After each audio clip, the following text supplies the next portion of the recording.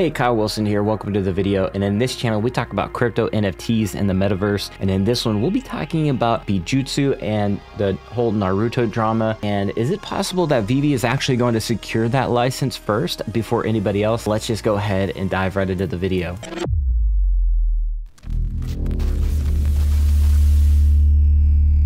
All right, so first things first, you want to make sure you get subscribed to my channel so you stay ahead of the crowd.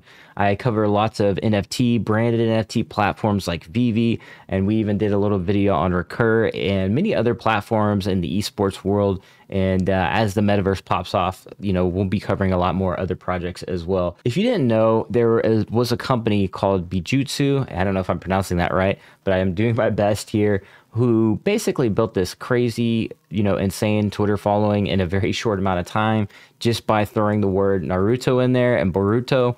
And they were going to do some NFTs and collaborations with a few artists and things like that.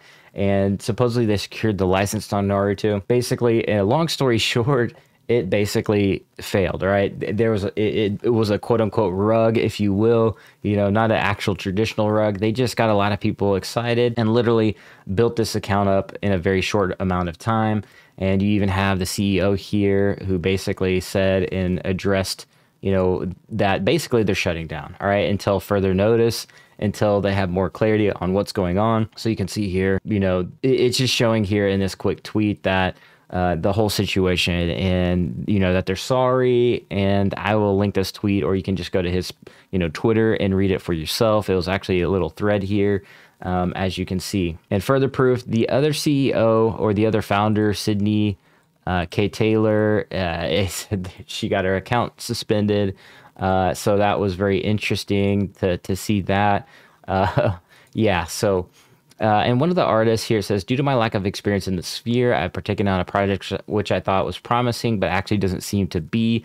After further digging, I noticed that the copyright contract was shown to all the artists, and where it was received from does not seem to be legitimate to me. I should have done more research on this, but I was just excited to let on a big project, or to be led on a big project. Huge apology for this. I'll take this loss as part of my learning experience. Be more careful. To those who followed me for the project, you're free to unfollow. But yeah, so this just keeps going on, right? And shout out to Gamiverse for digging up all of this and, all these tweets. So shout out to Gamiverse for finding all that. And but yeah, I just wanted to cover it because I thought this was interesting, and I thought the whole time that I thought this whole thing was odd, and I couldn't really find, as I was kind of doing research and trying to find like where their Discord server was, and it just said coming soon, and it just seemed like it was too good to be true. And I was watching out, like they're dropping, I believe, like I think they did drop their server like once or twice, and then they cut it off, and I don't know, the whole thing just seemed very sketchy and weird to me.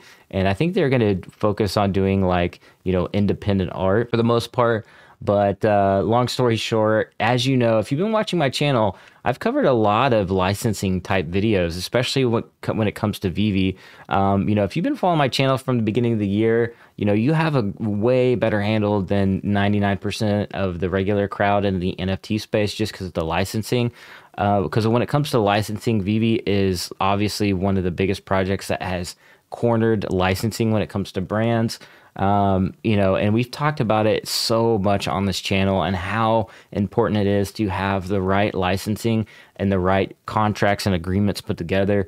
And that these brands, it takes a while. Like we've sat in on a couple of AMAs with the co-founders, and, where they've talked about how long it takes to work these things out when it comes to brands and IP, especially like Disney, Marvel. And you can bet your bottom dollar that, with a big brand like Naruto, there's going to be some complications. There's going to be some things that you have to work through. You're not going to just get a license and then drop an NFT. Like, it just doesn't work like that for these bigger brands. Like, there's a lot of money involved, and you're talking tens of millions of dollars in the short term. And then obviously it could, potential billions of dollars in the long term, since there's royalties attached with NFTs. All right. So it's a much bigger deal than people think. And, I'm not too surprised to see this, DC at the beginning of the year. Like I said, I talked about this quite a bit in the beginning because there's a lot of FUD in the VeVe community about the whole DC thing. But I called it from day one. I said that DC was talking about these independent artists that were going to the NFT space and trying to drop their, DC themed art or actual DC, characters and figures and superheroes without having that permission from the company. And DC addressed that, and a lot of people took it as like, VeVe was in the wrong, but VeVe was in the right. VeVe had these licenses secured and they did it in the right way, but these independent artists are going about it the wrong way. They don't have permission to do these types of NFT drops, and they don't have that commercial, grade license, if you will. They just have that independent license to create those independent one-off works, right? So there's a big difference there. And like I said, I covered that with the whole VVDC issue. And so this doesn't surprise me at all. And this is why I kind of think that I was thinking from the very beginning that VeVe might have Naruto or could be in the works. And especially this right here with this situation happening, it makes me think VeVe actually has it already, or at least one of the other platforms might have Naruto when it comes to that. Because VeVe, like when it comes to users, we have to take a step back from the whole NFT, mania and hype. When Facebook bought Instagram, they didn't buy Instagram because it was cool. It was, had pictures and anything like that. It was due to their users. All right. The users on Instagram were very loyal, taking pictures. It was a different demographic as well, but the user base was there, right? People were posting and on Instagram every single day, tuning in. So what we're seeing on VeVe is the same effect. Like as this thing, they developed their social media side of it, but people post on Twitter. So even though that, even if the active users on the app itself using the social part is not as robust yet, people are going to Twitter all the time. I see it on my feed all day. People posting VeVe stuff on there all day. All right, that's very important to some of these brands like Naruto or other brands that could drop on VeVe, is when they see this type of interaction, they see this type of engagement, it's a no-brainer. All right, so for these brands to drop on a random platform, that's cool and all, and I definitely support that. But when you're in terms of making money, you want to go with platforms that already have a built-in user base. And that's why I've been saying from day one, it's not necessarily about, it's about making money for some of these NFT brands or these brands, right? In the NFT space, especially with the royalties attached. It's very important to understand that and understand the business side of it. All right.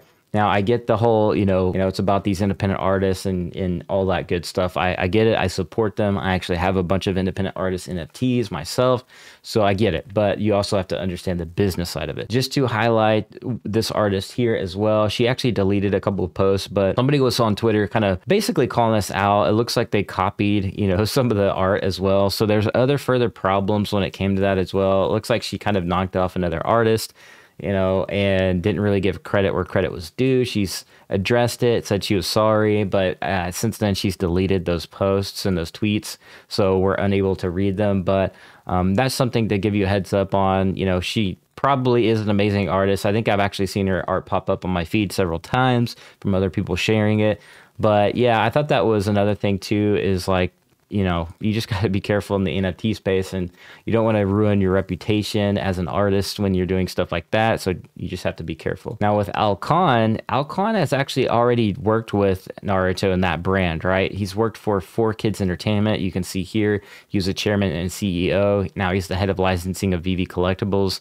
And 4Kids actually opened up Naruto to America. And as you can see here, if you Google 4Kids Naruto, you can see that they even had openings, and at the end of the show or intro, it said 4Kids Entertainment, right? Or 4Kids. And so you can just Google that and just see that they had a history and that Alcon was the CEO of 4Kids. So that's why I see a strong correlation where Naruto could end up being, with all that being said. So let me know what you guys think about it. Do you think it's going to come to VeVe and premium, augmented reality? I think that would be pretty cool myself. And VeVe is getting close to the whole Immutable X migration. So there will definitely be that availability for interoperability for some of these brands. And I think it's going to be a slow process, but as the NFT space continues to boom, they're going to get more comfortable with it, and we'll see, more interoperability. But when it comes to the experience, you're going to have to be on the VeVe app to see these things in augmented reality anyways. I think it's great for both, but yeah, that's all I got for this video. Let me know what you guys think, and smash the like if you enjoyed the video. Hit that sub and bell so you don't miss any more videos like this. And as always, I'll see you guys in the next video at the blockchain. And as always, be like an NFT, be authentic, and I'll see you guys later. Peace.